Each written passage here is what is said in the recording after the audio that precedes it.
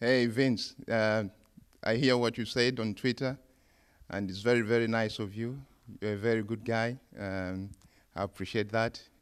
But my friend, I just came back from Africa 2 months ago, and this final is very emotional. You know what happened 19 years ago when my friends, they all perished in one flight, and it's now the payback time. Probably these guys, if they can win this cup for them, that would be the benefit that we can all get. But I would rather be at home in my sitting room with a beer and watch the game and support them and see what happens.